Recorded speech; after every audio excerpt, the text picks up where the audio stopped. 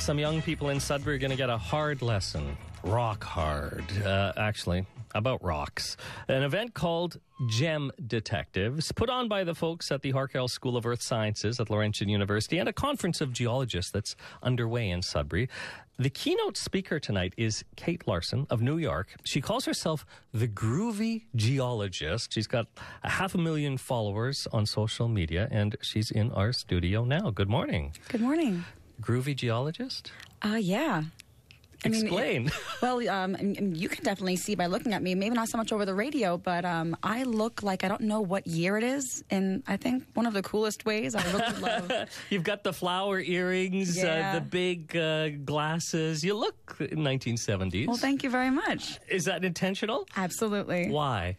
I really enjoyed the fashion, and I don't like a lot of newer clothes. I think most things that I'm wearing are more than 40 years old, including my glasses. All right. And so how does geology fit into this?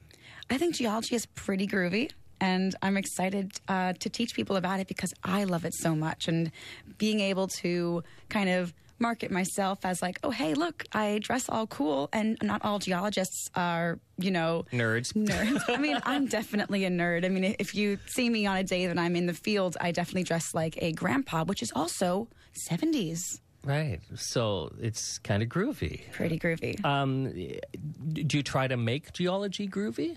I do. I like to express it and explain it in ways that I think people would be more likely to enjoy versus the way that we're taught it in a classroom. And you use social media as well. Absolutely. Talk about that. I use social media platforms like TikTok and Instagram to make short form videos. People have short attention spans, and it's really hard to get somebody interested in geology. Most people don't even like earth sciences. I'm not sure how it is in Ontario, but in New York State, it's one of the only states in the country, I think it's one of 3, that requires earth science in high school to graduate. So I'm really, facing a battle here. Most people don't even have any kind of background in it.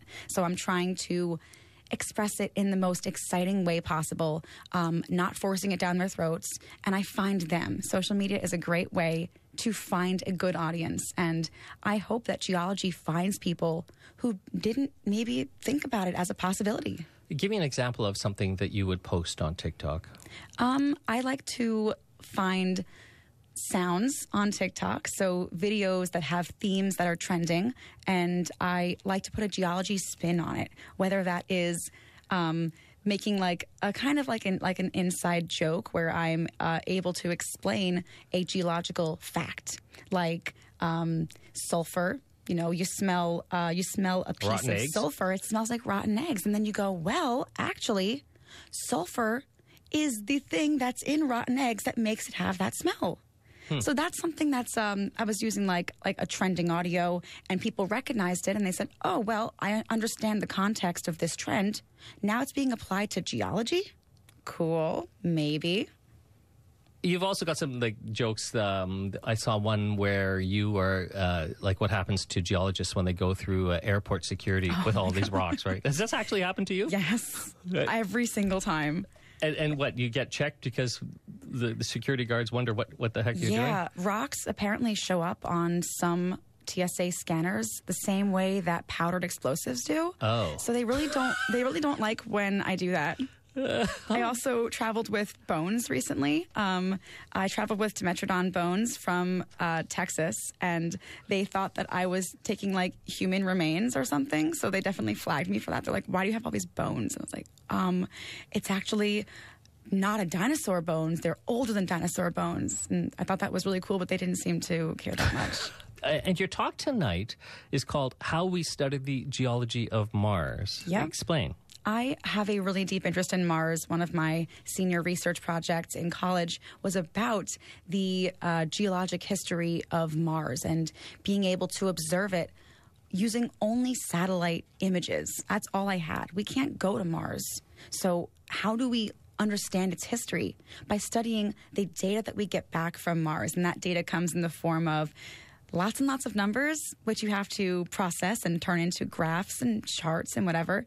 But they also come in images. We are so lucky to have little robot geologists on Mars who are taking pictures for us that we can then study. And tonight I'm talking about how we can observe those pictures, observe that data, and make interpretations. So I'm really teaching everybody in the audience tonight to be a geology detective, and let's compare things that we understand on Earth to things that we're seeing on Mars. Well, and it's called Gem Detectives. Or is it Geology Detectives? Gem Detectives? It's Gem Detectives is the main theme over what it's called tonight. What else is happening this evening? Well, tonight there's going to be a bunch of professional geologists who are going to be offering their expertise and explaining things, identifying stuff that people might bring in, and that is going to be mostly that's where the Gem Detectives comes in. We're showing that geologists are detectives in a way, more ways than one. One, we're looking at clues in individual samples, rocks, minerals, and we're saying, oh, based on X, Y, and Z, this looks like it's this mineral or this rock. But even further than that, there is a formation background, how that mineral formed, how that rock formed. So we're really piecing together like a crime scene, figuring out what happened, why it happened. Here are the clues. No one was around millions of years ago to see when this formed.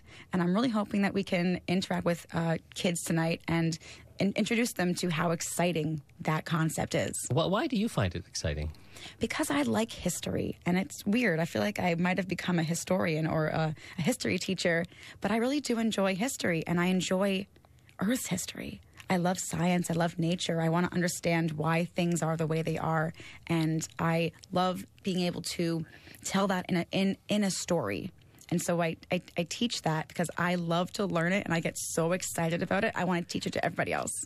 All right. Well, I hope you have fun tonight. Thanks so much for joining us this morning. Thank you so much for having me. That is Kate Larson, the groovy geologist, and she will be speaking tonight at Dynamic Earth in Sudbury. It is free for the kids. You do need to register ahead of time. You can do that through Eventbrite, and there's a great gift that you get that includes a bunch of mineral samples. Right, yes. We are handing out free mineral ID kits, one per family, and it gives you these little tools that geologists use and that we're taught to use in school, how to identify minerals.